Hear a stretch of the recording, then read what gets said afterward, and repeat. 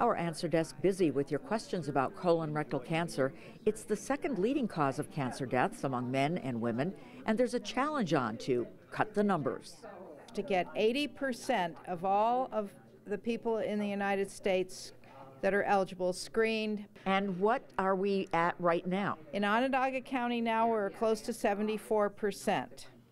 Among those who have not gotten tested, many say that they won't because they're squeamish. Well, listen to this advice. Don't be afraid of getting a colonoscopy. It's simple and painless, and it can save your lives. You can detect benign polyps before they ever have a chance to grow into colon cancer. So. And you know that very well. I do. Testing is one strategy, prevention is another. Here's some good advice. An inactive lifestyle increases risk. There's also obesity is an increased risk, so keeping your weight as close to goal as you can is important.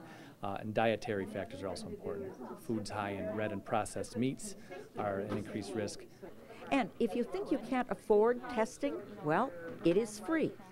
For uninsured men and women ages 50 to 64. And if they find something wrong, you'll take care of that too. Yes, if it finds something wrong, we'll do further testing to evaluate, and there's another program that can help pay for treatment. And that free test and care is available not only in Onondaga County, but really statewide. Check with your health department. Next week, the Answer Desk returns. We'll answer your questions on taxes. I'm Laura Hand reporting.